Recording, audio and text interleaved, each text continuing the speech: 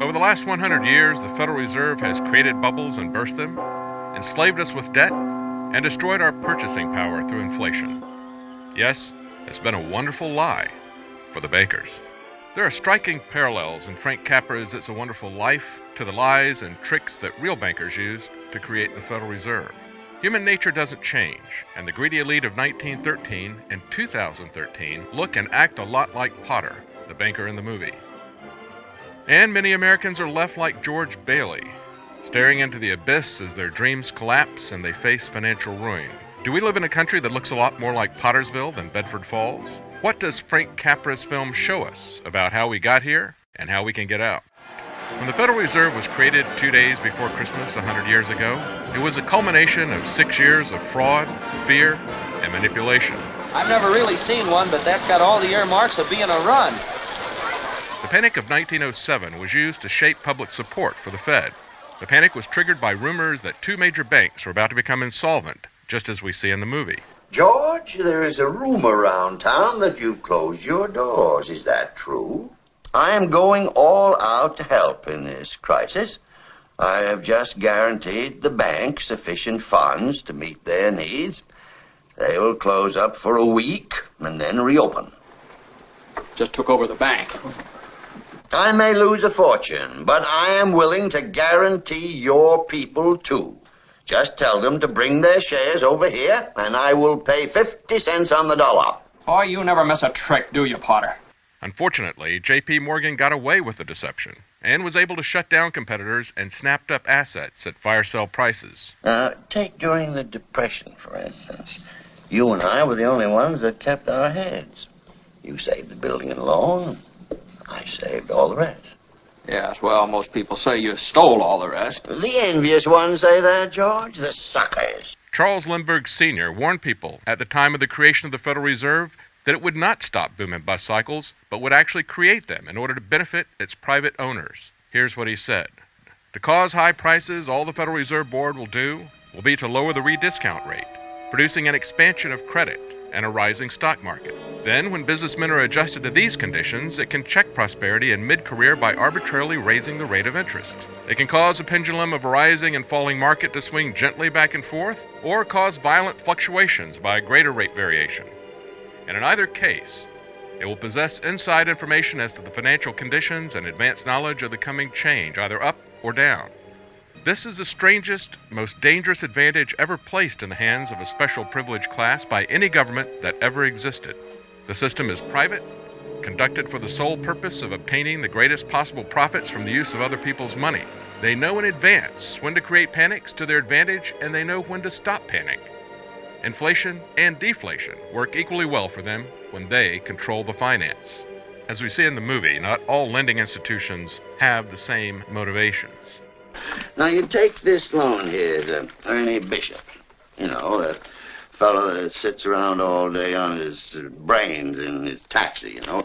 I happen to know the bank turned down this loan, but he comes here, and we're building him a house worth $5,000. Why? Well, I handled that, Mr. Potter. You have all the papers there, his salary, insurance. I can personally vouch for his character. Friend of yours? Yes, sir. You see, if you shoot pool with some employee here, you can come and borrow money. What does that get us? A discontented, lazy rabble instead of a thrifty working class. As a former FDIC chair said, all too often the large banks use their models and their algorithms, and if you don't fit in their boxes, you don't get the loan. And Dodd-Frank legislation is tying the hands of small lenders, shutting out buyers and shutting down lenders. Today there are fewer lenders than at any time the government has kept records. 10,000 banks disappeared between 1984 and 2011. This town needs this measly one-horse institution, if only to have some place where people can come without crawling to Potter. Come on. In the movie, George gets to see what happens to the small town if Potter didn't have competition from credit unions and smaller lenders. If it hadn't been for you... Yeah, if it hadn't been for me, everybody would be a lot better off. My wife and my kids and my friends. Look, little fella, why you go off and haunt somebody else? Yeah, so you still think killing yourself would make everyone feel happier, eh? Oh, I don't know. I guess you're right. I suppose it'd been better if I'd never been born at all. Pottersville, the only businesses thriving are vice. People are angry. The town is filled with signs like, "Keep moving, keep off the grass." Bert the cop actually shoots at George when he's running away and is no threat to anyone. Stand back!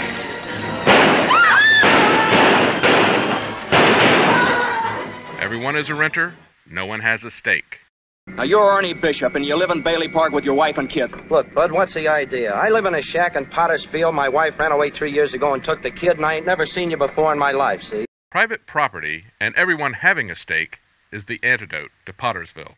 Here, you're all businessmen here. Doesn't make them better citizens, doesn't make them better customers. But whether it's the Trans-Pacific Partnership or a global carbon tax, the global elite don't see you as a stakeholder. They want to turn us all into serfs and treat us like cattle. Just remember this, Mr. Potter, that this rabble you're talking about, they do most of the working and paying and living and dying in this community. Well, is it too much to have them work and pay and live and die in a couple of decent rooms and a bath? Anyway, my father didn't think so. People were human beings to him, but to you, a warped, frustrated old man, they're cattle. Well, in my book, he died a much richer man than you'll ever be. I'm not interested in your book. I'm talking about the building and loan. I know very well what you're talking about. You're talking about something you can't get your fingers on. Speaking of riches, do you find the salary amounts amusing when Potter tries to buy George off? Let's look at your side. Young man, 27, 28, married, making, say, 40 a week. 45. 45. 45. George, I'll start you out at $20,000 a year. $20,000 a year? You wouldn't mind living in the nicest house in town? Buying your wife a lot of fine clothes? A couple of business trips to New York a year? Maybe once in a while Europe? You wouldn't mind that, would you, Jones? Would I? Even if George had saved a lot of his $20,000 salary, would it have bought much a couple of decades later? By even the government's very conservative estimate of inflation, the dollar has lost 90% of its value since 1947, when the movie was made.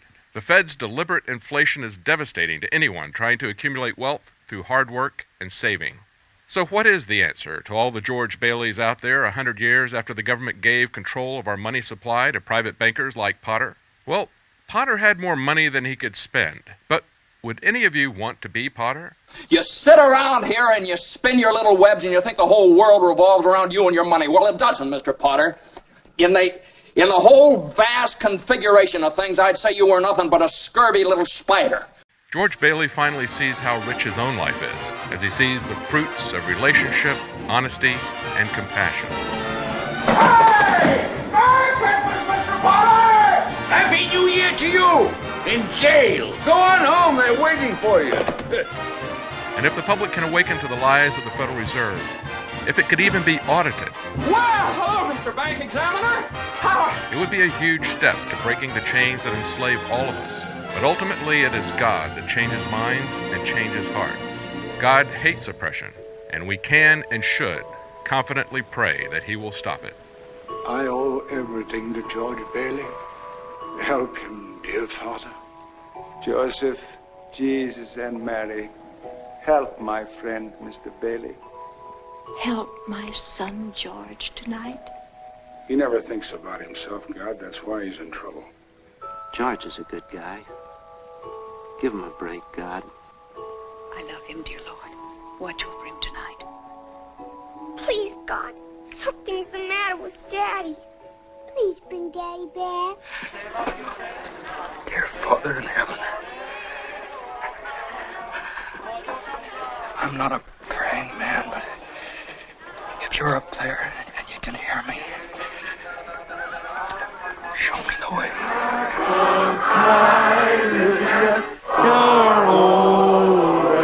For the Infowars Nightly News, I'm David Knight.